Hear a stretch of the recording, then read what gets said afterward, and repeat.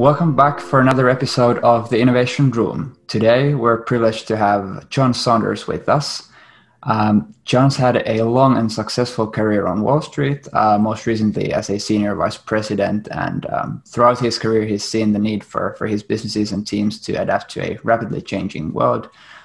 So he's worked hard as a leader to create a real culture of innovation in an industry where it hasn't always been business as usual. So could you tell our listeners a little bit more about yourself and your background? Yeah, thank you for having me, Jesse. I really appreciate it. I live in the DC area. It's a very exciting time to be here with the election in full swing. I've got a wife and two boys. We've been in the area 5 or 6 years, and we spend a lot of time in the outdoors. Generally, I would tell you that I think I've spent my entire life just being a very curious person. I think one of the hallmarks of and probably why I wrote this book, quite frankly, is that I just love to learn. I look for learning all around me, and formally, informally, degrees, reading, designations. And I think it's that sort of curiosity has helped land me here. It certainly helped my career. So it's, and I think about, it's hard to believe I spent over 2 decades working on Wall Street and landed there, as an assistant. I'll never forget arriving there. I was sending faxes and, making copies and this kind of thing. I was 22 years old and thought, where could this ever end up? After going to college, did I really go to college so I could send faxes? And 20 something years later, I was running a $4 billion a year in sales goal business as a senior vice president. It was just a fantastic run. And now I've had the chance to really follow a passion and move on to really more starting my own coaching and consulting business. So it's been a great run, and I'm happy to be where I am. Very cool. As you mentioned, you have a new book coming out soon. It's called The Optimizer. Could you tell our listeners briefly what it is about and how you actually came up with the idea? Yeah, sure. In a brief, it's really about delivering results through creating a culture of innovation, or what I like to call a culture of serial innovators or optimizers. But more so, it's about building a mindset. This isn't something that just happens, right, going to happen by chance. It's about building this mindset of trying to get people to think about how do we constantly improve things as we go and align that mindset to the company goals and what you're trying to accomplish as a leader. But what's been really fun about developing this over a number of years is I found it really can become a contagious mindset, and it can really build upon itself, which has been a lot of fun to watch happen and see people elevate their game. But I'll tell you, the reason I wrote this book is all these years I've spent in the workforce, I've found so many people are afraid to embrace change for a variety of reasons, and they never really fulfill or deliver all their gifts to the world. And I think it's really driven by an emotional charge, an emotional barrier, because fear, innovation, and change can create hiccups. It's a risk, right? It doesn't work every time. And, you have to have an environment where people can feel comfortable taking that risk and knowing that it's not going to work every time. So what I've tried to do is create an environment where people have that freedom, feel that freedom, and aren't afraid to fail, which I think is really important. Ironically, the book itself was a series of optimizations, interestingly enough. It was funny, last summer, a friend said, hey, why don't you write a paper on leadership and just kind of put it out there, try to get it published somewhere or something. And so I wrote this paper and then shared it with a friend. He said, gosh, I think you have a series here. And I thought, well, that's interesting. So I wrote this series, turned the paper into a 4-part series. And then I shared that with another friend who helps people write series for a living for a magazine here in town, Politico magazine. And he helped me really fine tune it over a number of weeks. And then late last year, had lunch with one of my professors from my business school. And he said, boy, I think you have the makings of a book here. And I said, oh man, what are you talking about? I never thought about writing a book. And then he introduced me to this author coach. And here I am a year later with a book about to publish in just in a very short period of time. I think as you mentioned, one of the core ideas of the book is that innovation is often about optimization instead of just these huge big things that people often associate with the word innovation. So could you elaborate on some of your thoughts there, and why is it that people usually fail to understand that this incremental nature of innovation? Yeah, it's interesting, right? So many times I think we see the headlines, right? Oh, this person came up with this big idea, and I'll share a couple examples, but we never see all the hard work sort of done behind the scenes that really got them there, and we just see the headlines and think, oh, this person was an overnight success, and couldn't be further from the truth. But yeah, innovation history has proven again and again that innovation rarely changes the world on its first try, right? And many times it's born out of necessity. Right? Go way back thousands of years. We needed fire to stay warm and cook food. We needed vehicles to move ourselves and goods around. And my favorite, we needed iPhone filters to make selfies post-worthy, which I think it was a big necessity that came out of the last decade or so.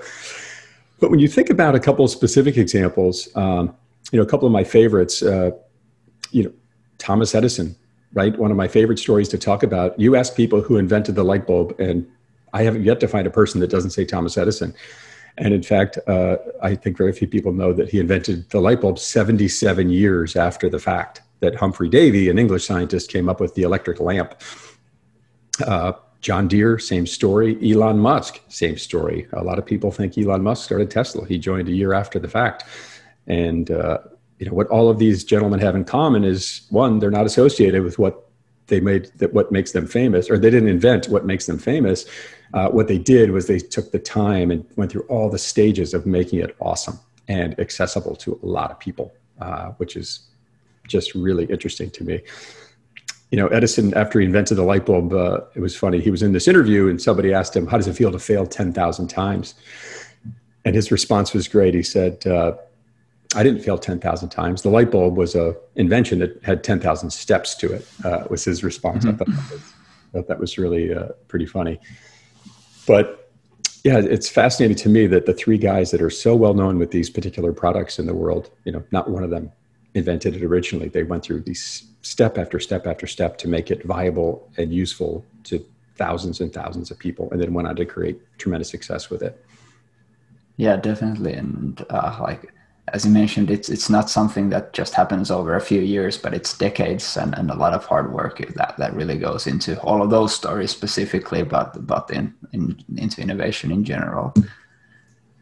No doubt about it. It's, one of the things I actually learned through researching that I didn't know about Thomas Edison was he was actually the father of the research and development lab as we know it today. I didn't realize one of his greatest innovations to the world was creating a lab for innovation. And he had scientists and fabricators working side by side. So as they came up with new ideas, they could go right to work on building it.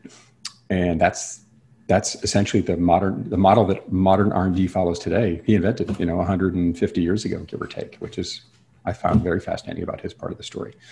But when I think about him, and I think when I think about Thomas Edison, what he really did, his superpower, if you will, was to really see failure as learning and to continue to push onward. And so many times, and I getting back to your earlier question, I think we try something, it doesn't work, and we think, oh man, I've got to walk away from this because it's just never going to work. And talk about resilience, thousands of attempts to make the light bulb. I found a very interesting story about Elon Musk. You might have shared with me at some point, now that I think about it, where Tesla is not only increasing the rate of their product improvement, they're increasing the rate of change or rate of innovation that they've delivered, which is just extraordinary. So they're actually iterating at a faster pace, which is really fascinating to me. Absolutely. How did you then first get interested in innovation and optimization as a young manager and in the finance industry? Yeah, thank you. For me, it was just working my way up the ranks. I was always just trying to think, when I went to a state school in where I'm from in Wisconsin. So when I moved to New York City, I kind of felt maybe I didn't have the pedigree to compete with these people on Wall Street that came from much better schools and things like this at the time. And so my strategy was, how do I work harder than all these folks? How do I, show up earlier, stay later? And as time went on and my career developed, I realized working harder wasn't going to get it done. So I had to find ways to work a little bit more, be more impactful, more effective in my operations. So I constantly thought about that's a question that always rings through my head. Am I operating efficiently and am I operating effectively? And you can't choose one. You have to find a balance between the two. So I've spent a career asking myself, is that efficient? Is that effective? And where's the balancing point between the two that can really be impactful? So it was very interesting to me as I thought about innovation and going through, the dozens of interviews I did for the book. I interviewed a senior executive at Microsoft, and he actually described innovation as optimization. And in fact, I kind of debated him about that at the time. And after I thought about it, I realized, oh my gosh, optimization has been my mindset forever. I just never thought about that word for some strange reason.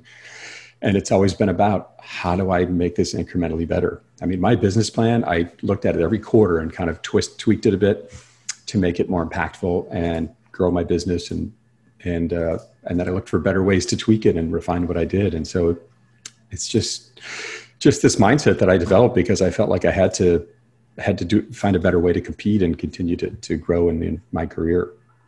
With that background, I'd really like to hear you kind of like elaborate on and go a little bit more deeper on what you think then really makes a culture or a team or a company at large innovative.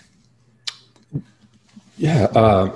As I touched on for a second earlier, I think it's really a big thing about the mindset. And I absolutely believe it can be developed. One of the reasons I call the subtitle of the book Lifting the Curve is I would argue when I inherited my team, I'm going to make up numbers here. Maybe they all ranked, say, 40 to 80 on the bell curve, if you will. And going through this process over a number of years, I would argue that at the end of it, maybe we ranked 50 or 60 to 90 or 95 at the end. So it wasn't just about helping the people at the wrong end of the curve, if you will, innovate or get more impactful in how they operate, but you can help everybody improve. And I think that's oftentimes a miss I've seen with managers over the years, that they think, oh, my best people don't need any help. They can, they're sort of figuring it out on their own. And I would argue they want to be challenged. It's harder to do it as their leader, as their manager. It's harder to find ways for them to improve because they're working at such a high level already, but they want to be challenged is what I found. And if you can find a way to challenge them and then showcase that for your team, that can be very powerful. And by the way, showcase across the curve. If someone who's sort of struggling with innovation also finds a way to help the team, showcase that as well. That to me was a big part of it, was finding a way to, in a very non-threatening way. And I use that phrase very intentionally because that was feedback my team gave me. You challenge me in a non-threatening way to get better. And as anyone on the bell curve found new ways to get things done, I would share it with the team. Hey, everybody, this person found a better way to get this done. How do we all benefit from this now and not take the 3 or 6 or 12 months it took that person to get there?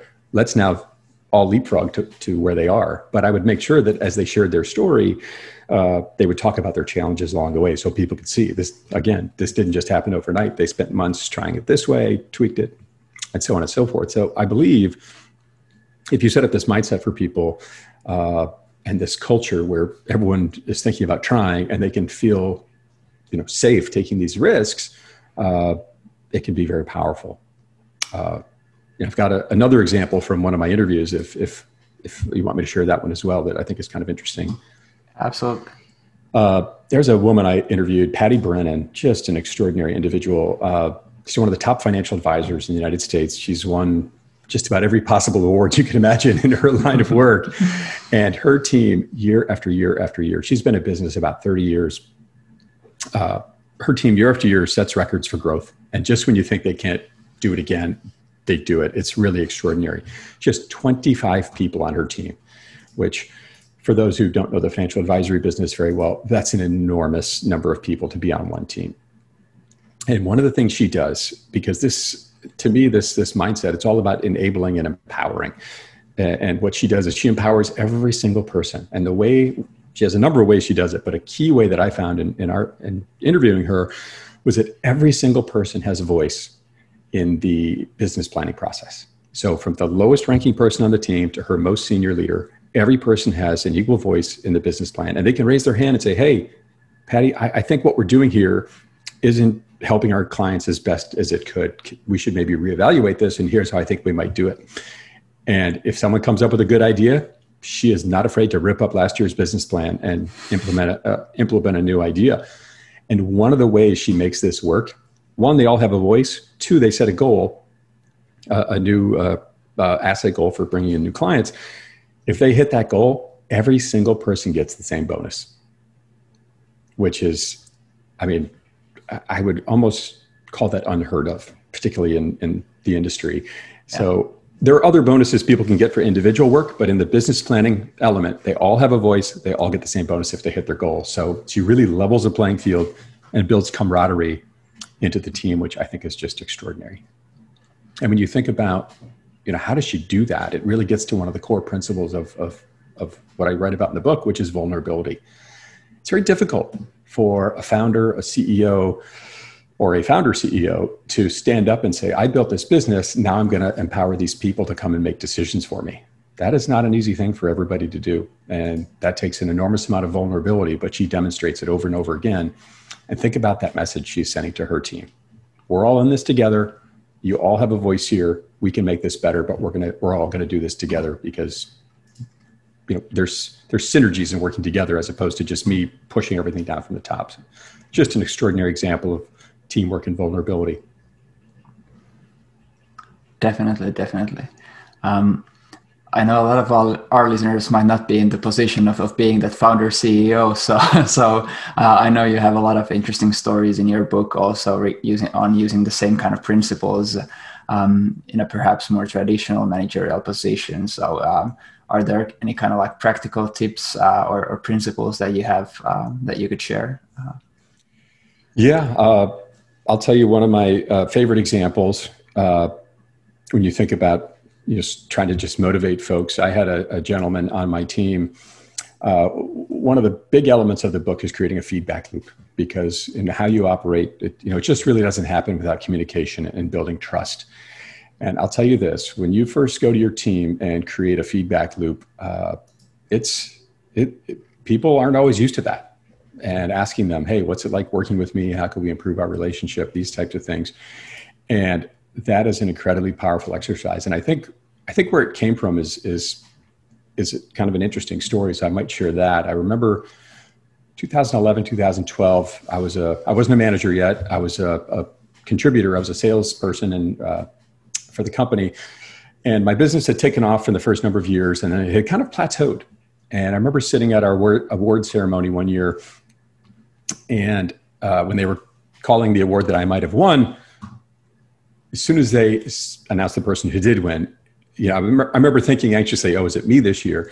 And I remember thinking, boy, as soon as I said the person's name, I realized I wasn't even in the running. And I was deluding myself and thinking that I was, which was painful. And the gentleman that won, there's one top award the company gave out every year. The gentleman that won it, I ran right up to him and I said afterwards, and I congratulated him, and I said, his name's Ian. I said, Ian, is there something you did differently this year to drive the results you did? And he said, yeah, I surveyed my top clients on what it's like working with me. And I'll tell you that just kind of blew my mind. In 2011 or 12, I think it was 2011, something like that. Nobody was thinking this way, at least not that I was coming across in the industry. So I said, please send me your survey. I tweaked it marginally and set out to do this myself. And it was probably the single greatest thing I did in terms of helping my career evolve. So I went, set up all these meetings with clients and said, hey, I'd love to get your feedback on what it's like working with me. I'm so impressed with how you operate.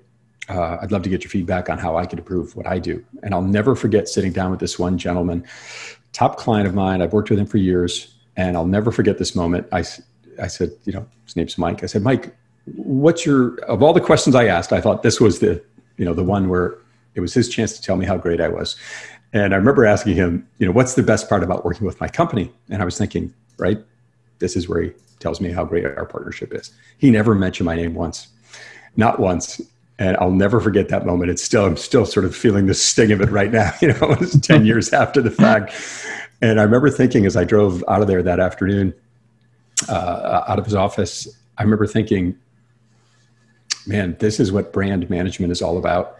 Here I'd done all these things to help him and his team grow their business, operate more effectively.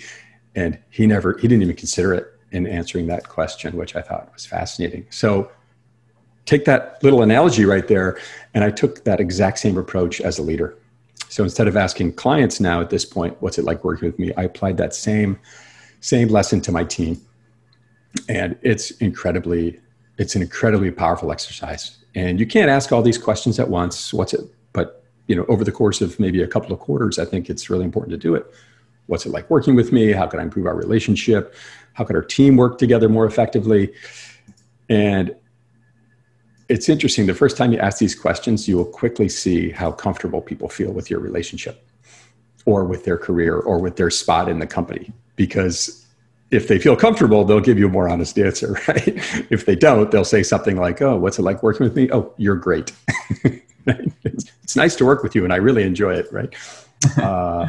So it was really fascinating to take that exercise I learned as a salesperson and apply it as a leader and find it incredibly impactful to build trust and get the team more engaged. I'll pause there. I certainly could add to the story, but happy to pause there and see your reaction to it. No, I think having read your book, I think that was a great lesson. I think I've definitely been in a situation myself, and I've seen a lot of people get in a position where they might be asking for feedback, but then they don't really get anything meaningful out of it, which might lead you to believe that there's not much we can do to improve at the moment, which usually isn't true. But what you're saying is that it all comes down to the building that trust first, and then kind of like having that in place, and then doors start to open. And I would add two more wrinkles to that, which are, one, it's not a one-time event. Much like innovation, it's a series of events to get there with these folks, to get them to trust you. And two, you have to be willing to do something with the information they give you. Nothing is, I shouldn't say nothing. Few things are more frustrating than to have a manager come to you and say, hey, help me out with this project. You do all this work, or give them a thoughtful answer on it, and then nothing happens. That's a quick way to getting people to not give you feedback. And so one, simple example that really was a turning point for me was doing just that. I went to somebody and I said, hey, we were a remote team. I said, how can we better communicate as a team? And without delay, this gentleman had been with the firm a long time. He said, we have too many conference calls, too many. And he didn't actually say it quite that nicely, but I'm sort of paraphrasing for everyone here.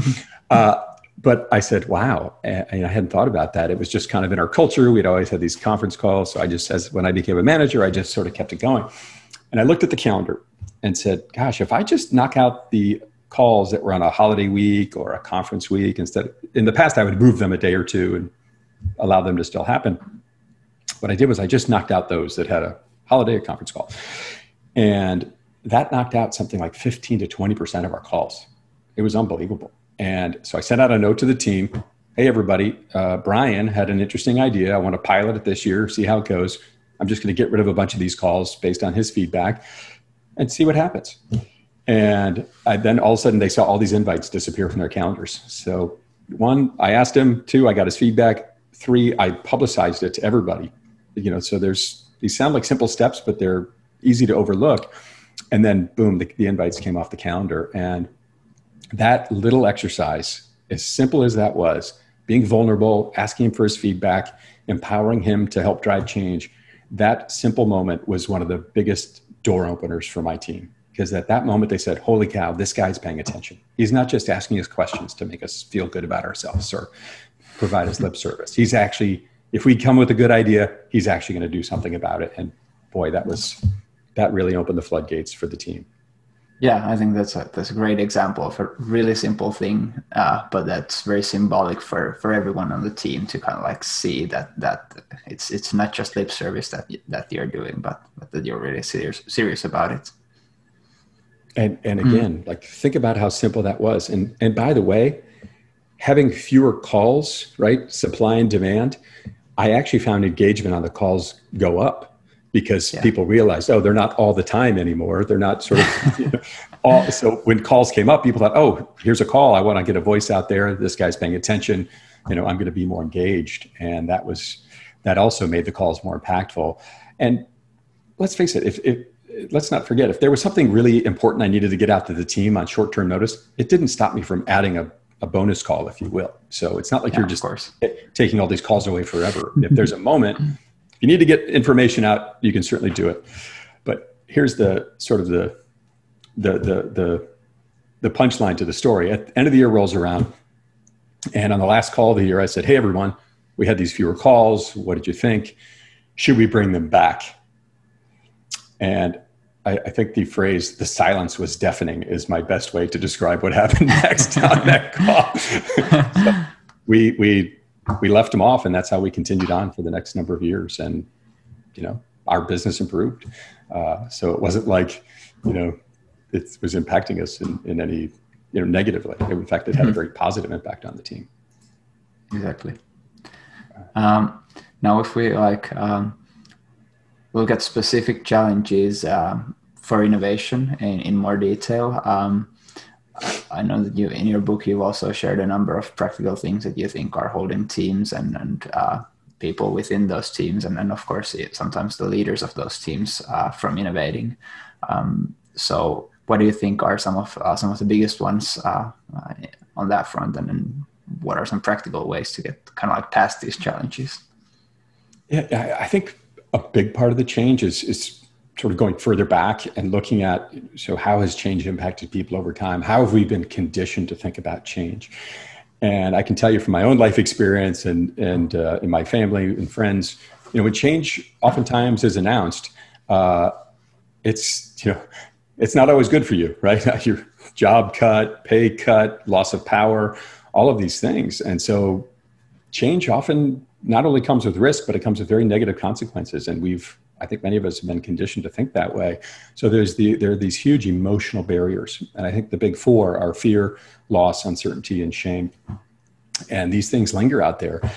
And I found some really interesting research on shame as I was researching for the book that said that we fear shame so much that we will do anything we can to avoid it, including not trying something new or not trying to be creative or innovative, because we're afraid if we try it and it doesn't work, then we have to go to our spouse, our partner, our friend, our coworkers and say, "Oh, I tried this and it didn't work." Right. And now suddenly I've now tarnished this perfect image that I thought you had of me. And, that is a very, very powerful force. So this is a huge problem, right? We need change to happen to evolve as a company. To evolve our businesses, right? We can't stand still. Standing still is really going backwards. And there's this enormous emotional hurdle. And as leaders, we often don't have the tools, the training, or the time to create this environment. I would argue we need to make the time.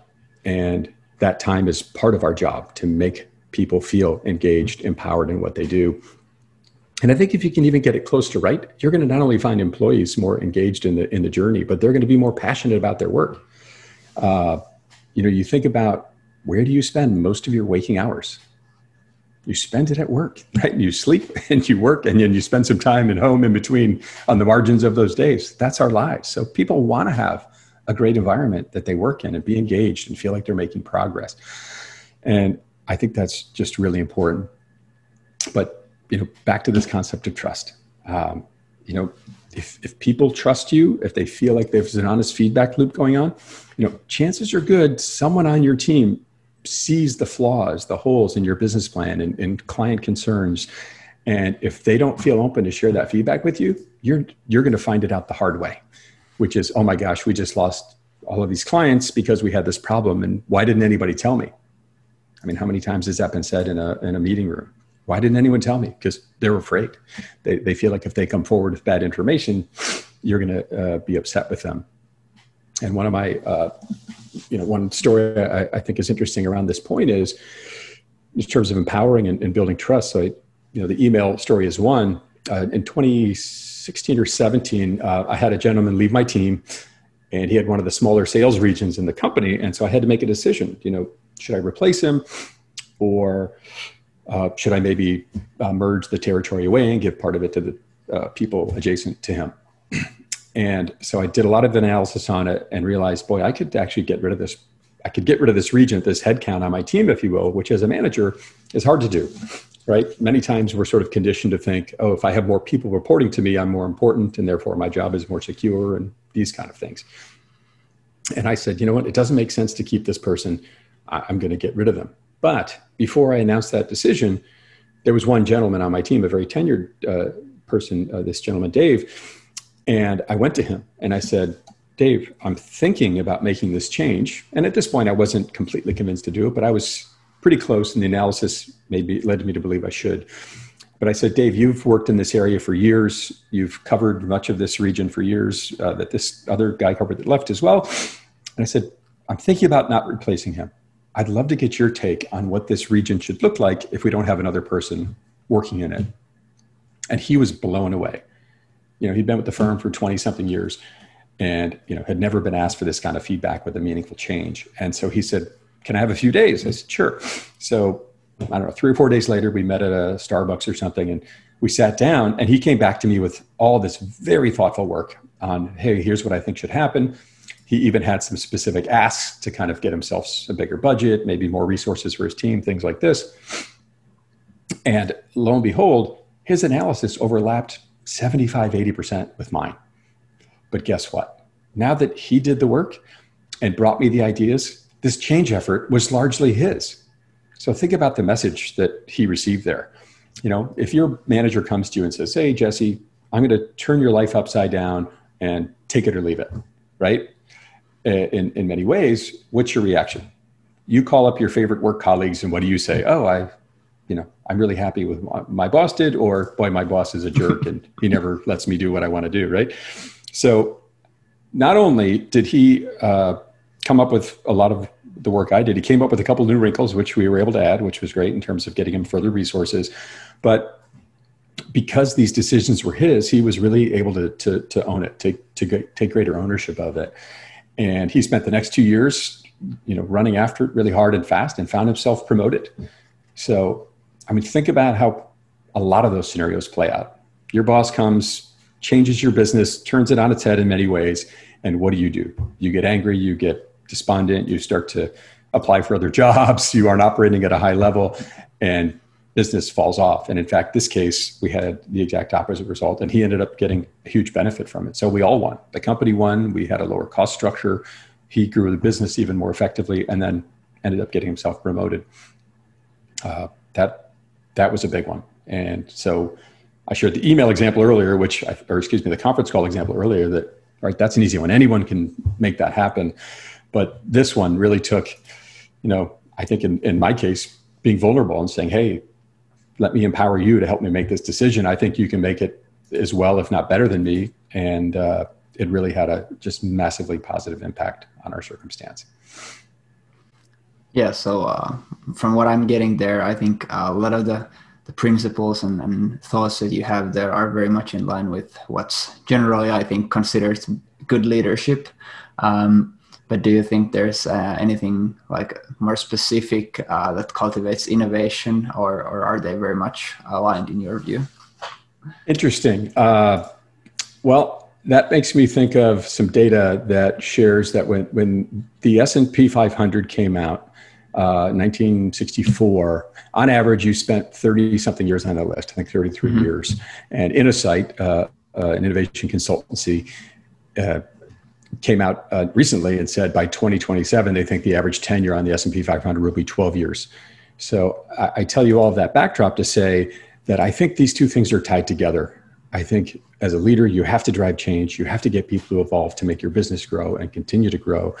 And I think in doing that, you have to create this culture of innovation, this optimizer mindset to get people to think this way. And I think there's a number of benefits to it in addition to just growing your business. If you get people to constantly think about allocating time to this change mindset and this constant improvement mindset, you know, inevitably you are going to have to come to them with a big ask and say, gosh, this time we can't make an incremental change. I need you to take a bigger leap. What this mindset, I believe, does is it allows them to be already there. So instead of just taking a small leap this time, it's a little bit further. So inevitably throughout time, when challenges arise, you know, you're better prepared for it. So maybe there's something that comes out of left field from the industry or the economy or a competitor or what have you. And you have to make more of a radical shift. I think having this mindset, this innovative mindset, can really help you be better prepared for that. Does that get at what you were asking? Yeah, I think that's very your view is that innovation just has to be part of basically every team and everyone's way of operating these days, and you can't really get away without trying to innovate, at least in the incremental kind of way. But then also that prepares you for the bigger disruptive shifts in basically every industry that's facing these days. Right. Thank you. And I'll tell you, it was fascinating to see, as I alluded to earlier, seeing people at each end of every part of the bell curve on my team embracing this. And you're probably not going to see the least innovative person on your team, if you've identified them yet, come forward with the very best ideas. But what this process can allow you to do is even unleash that person and get them to push forward and help the team grow. And then, as I said earlier, you go to the other end of the bell curve, and if you could find a meaningful way to challenge your top people, they're going to come forward with just extraordinary ideas that really help move everybody along. But I think everyone has the ability to do it. So creating this mindset can be just incredibly powerful for leadership and for driving innovation. I think the two things are very much linked. Yeah, definitely. Well, if one of our listeners is now thinking that, hey, all of this sounds good, but where do I begin, John? So what would you say to them? Yeah, start small. Start small and begin with this simple feedback loop. But I'll tell you, before you do it, before you start asking your team for feedback, I would encourage you to take an idea from Tomas Chamorro-Premuzic, who wrote a book a while ago that I think found a very interesting exercise. And so to get a sense of how your team thinks about maybe not just you, but leadership in general, go to Google and type in "my manager is" and see what pops up. And spoiler alert, Jesse, not one of them is going to be positive, not one. And so before you begin this feedback loop, just go through that exercise to get a little bit more perspective on where your team may be coming from as you begin this new journey or refining a journey that you're on. And take some time to reflect on what comes up in those auto populations. My boss is a micromanager. He's out to get me. And just think about that, because that's what your brand is. And Jeff Bezos famously said, your brand is what people say about you when you're not in the room, right? It's as simple as that. And so when you think about preparing these questions, and I've got a number of them, I list in the book, I said some of them earlier: how can I be more helpful? How can our team work together better? A bunch of others.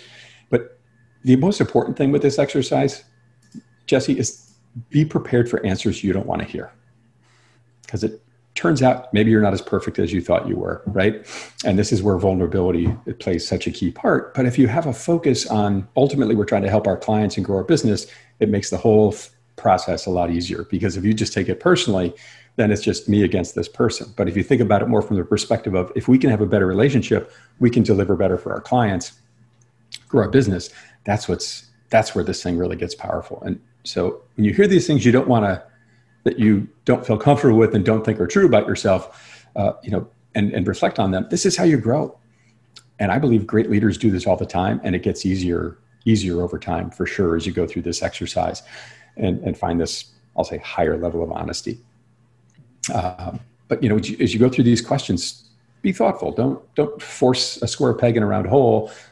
Do it live. Maybe offer it up on emails. Do maybe start, if you're uncomfortable with it, start with an anonymous survey, so people can really feel free to speak their minds. It's to get people in that mindset that, hey, we're listening and we care, and take that information and report back, either through any one of these survey formats you might go about, because that's really, as I suggested earlier with the conference call schedule, I mean, how simple was it for me to do that? And that was such a big a change for how we do things. One of the folks I interviewed, David Gardner, who started out, he's the co-founder of the Motley Fool, which is a financial advice company here in the DC area. He is the master of this, and co-founder, CEO of a company. But I can tell you, go back 25 years, and it was just him and his brother just kind of writing a letter and thinking it was fun to put on the internet to give people advice. And I'll tell you, it was really interesting to hear him share a lot of these same ideas and how he operates. And he has a constant feedback loop with his team. Formal surveys that he does twice a year.